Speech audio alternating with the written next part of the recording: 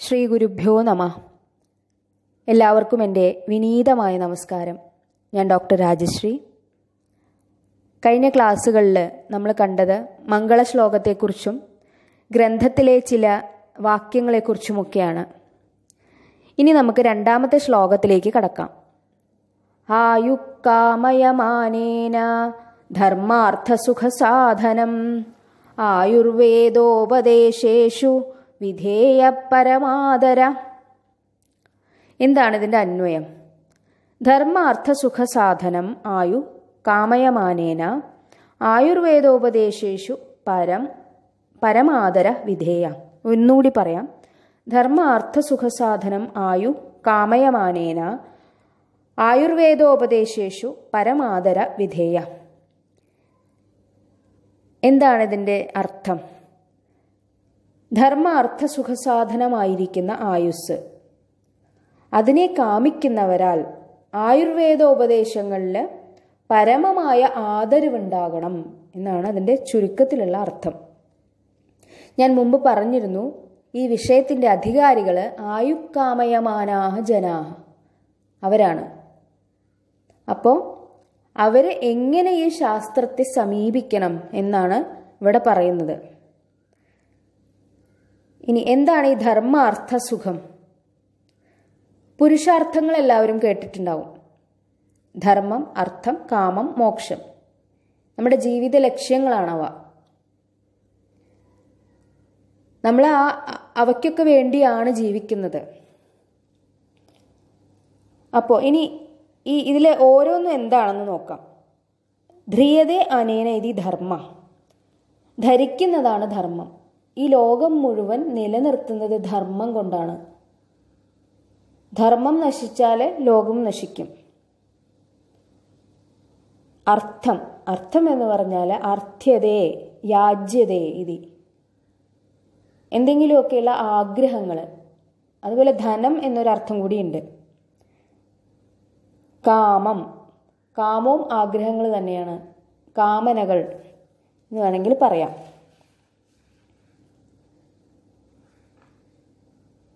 ഇനി സുഖം. ഈ സുഖത്തിനെ ഇവിടെ വ്യാഖ്യാനകാരന്മാർ രണ്ടായിട്ട് തിരിച്ചിരിക്കുകയാണ്. താദാത്വിക സുഖവും ആത്യന്തിക സുഖവും. എന്താണ് ഈ താദാത്വിക സുഖം? കാലാന്തര അസ്ഥായിത്വാത് സുഖ അവഭാസം ന പരമാർത്ഥത സുഖം എന്നാണ് അതിൻ്റെ ഒരു ഡെഫിനിഷൻ പറയുന്നത്. എത്ര കാലം കഴിഞ്ഞാലും അല്ലെങ്കിൽ കാലാന്തരം കൊണ്ട് ഇത് അസ്ഥായിയാണ്, ഒരു നിലനിൽപ്പില്ലാത്ത സാധനമാണ് താദാത്വിക സുഖം.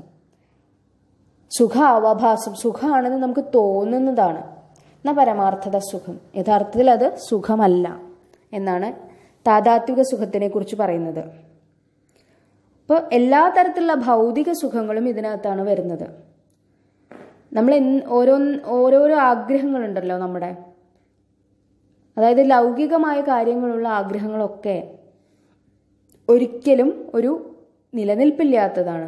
ഇന്ന് നാം ഒന്ന് ആഗ്രഹിച്ചു, അത് നേടിക്കഴിയുമ്പോൾ നമ്മുടെ ആഗ്രഹം അടുത്തതിലേക്ക് ചാടി. അപ്പം അതിനൊരു അവസാനമില്ല, അത് ശാശ്വതവുമല്ല എന്നാണ് പറയുന്നത്. ഇനി ആത്യന്തിക സുഖം എന്താണ്? ആത്യന്തിക സുഖം തു മോക്ഷാഖ്യം, മോക്ഷമാണ്.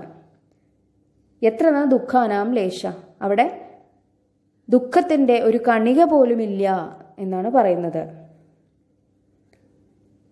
ഇന്ന് ലോകത്തെല്ലാവരും ഈ ഭൗതിക സുഖങ്ങളുടെ പുറകെയാണ്. നമുക്ക് എന്തെങ്കിലുമൊക്കെ ആഗ്രഹങ്ങൾ വെച്ചിട്ടാണ് നമ്മൾ ഈ ജീവിതം തള്ളിക്കൊണ്ടിരിക്കുന്നത്.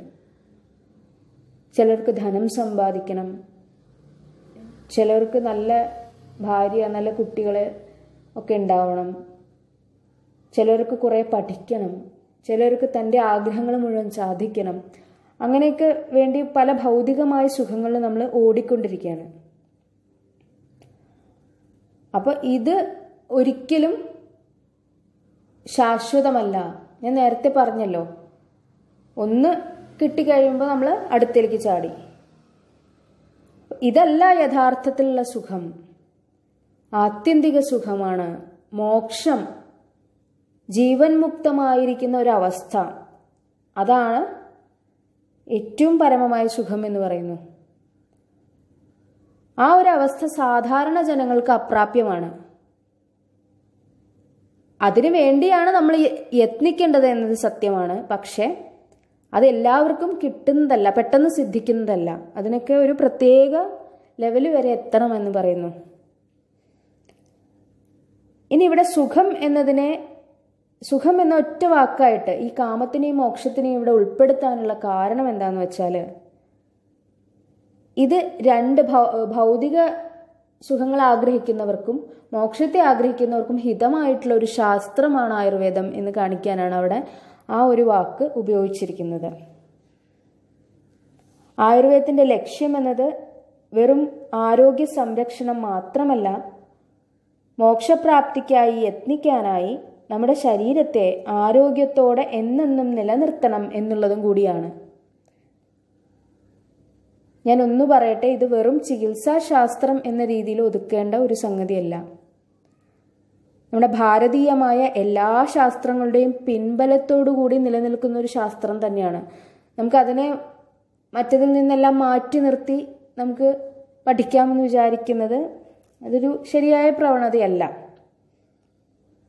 ഇങ്ങനെ ധർമാർത്ഥ സുഖസാധനമായിരിക്കുന്ന ആയുസ്സിനെ കാമിക്കുന്നവര് മേൽപ്പറഞ്ഞ ആയുർവേദ ഉപദേശങ്ങളിൽ പരമമായ ആദരവോടെ പ്രവർത്തിക്കണം എന്ന് പറയുന്നു.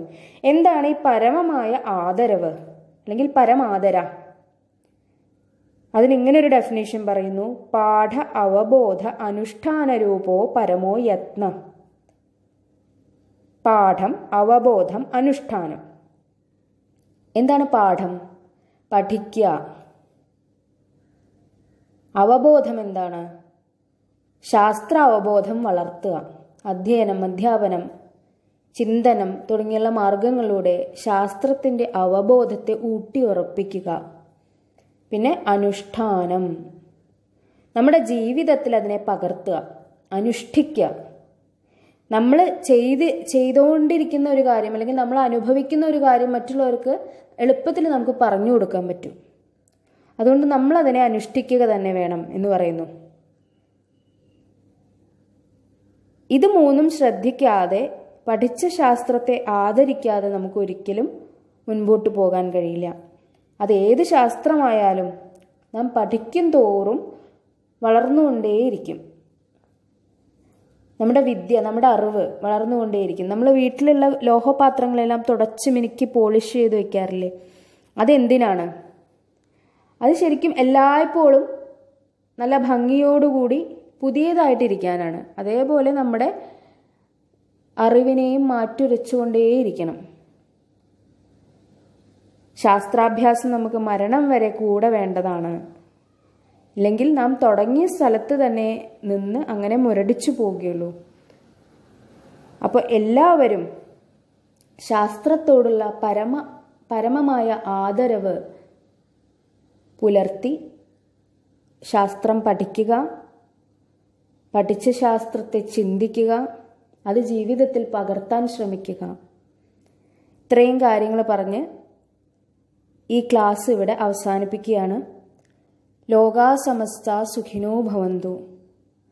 അടുത്ത ക്ലാസ്സിൽ ആയുർവേദ അവതരണത്തെക്കുറിച്ചാണ് പറയുന്നത്.